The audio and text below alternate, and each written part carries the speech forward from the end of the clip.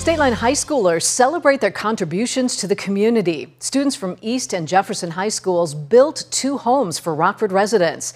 This was in partnership with Habitat for Humanity. The projects gave students hands-on construction experience and the chance to give back to the community by building safe and affordable homes.